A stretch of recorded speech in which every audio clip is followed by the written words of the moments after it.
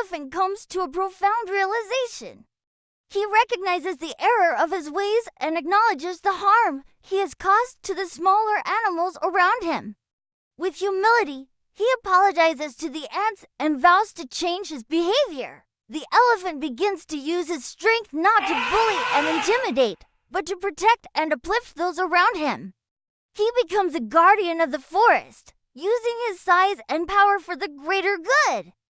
As the story concludes, we are reminded of the importance of humility and kindness. The elephant's transformation serves as a powerful lesson. True strength lies not in domination, but in compassion and empathy towards others. Thanks for watching.